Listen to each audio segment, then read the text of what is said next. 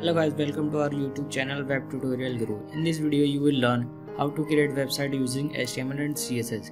So for this video I have already prepared a PSD for this tutorial video. In this PSD on top there is an header which is going to be fixed throughout this website.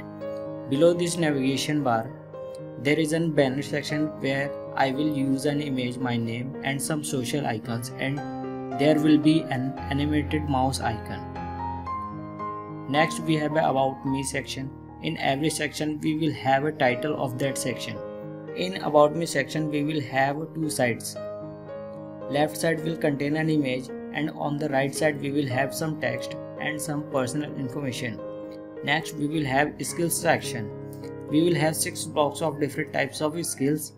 After this we will have services section where we have 6 blocks of different services available. Next we will have a portfolio section where we will have a list of all projects in grid form.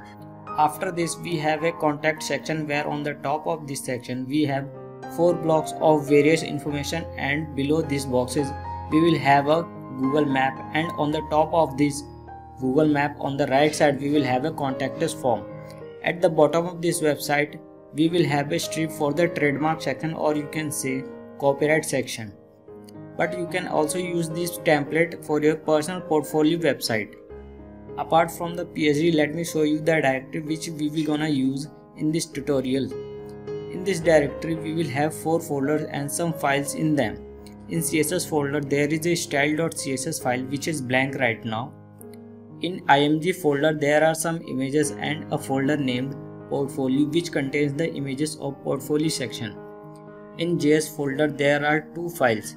One is jQuery.min.js which is jQuery library, and another one is script.js which is also a blank JS file.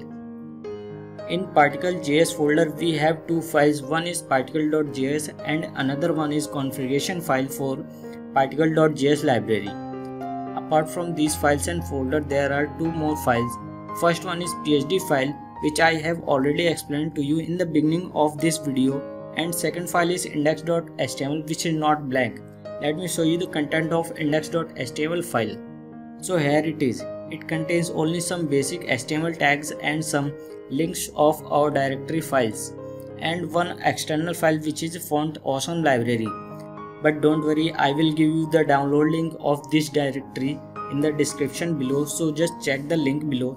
One more thing I want to tell you that this complete tutorial will be available in some parts. So if you are new to our YouTube channel, then subscribe to our YouTube channel so that you will never miss any update from our side. Also please don't forget to leave your valuable suggestion and feedback. Best of luck from my side, Web Tutorial Guru.